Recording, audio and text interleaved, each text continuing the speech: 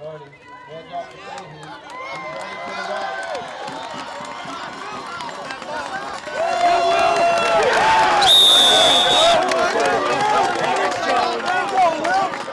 I have to say, like, you know, when you kind of visualize something that you want to happen and you dream about it and then it happens, and it was everything and more that I could have ever dreamed. And I think the only hard part was that he wanted to stay out longer. If you guys saw, you know, he could have stayed out all day, but it was beautiful, and it was just very grateful for everybody that made it happen.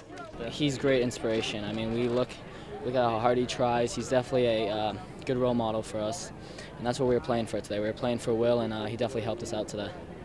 He's always been like our super fan, and it was just really good to see him get out there, and I think it meant a lot to him. So, Will's such like a big part of our program and helped us win, I think. Will has earned that. You know, he's been a big part of this program for the last couple of years, 4 or 5 years actually, and he earned that.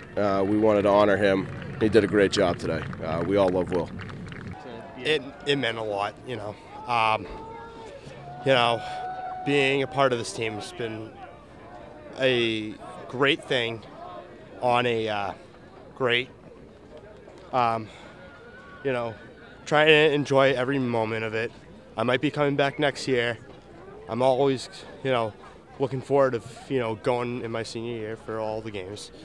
And just keep on plugging along, You know, he's been involved with the team for the past 6 or 7 years, and I think, I don't know if I told you earlier, it started because he's always loved football since he was teeny, and he always used to walk around with the football in his hand, and he had his little leg braces on. I have pictures of him throwing the ball in the yard, and so when our good friends, the Brooks' son, Brendan, was playing, and they asked why we didn't come to games, I said, Will said it's just too hard for him.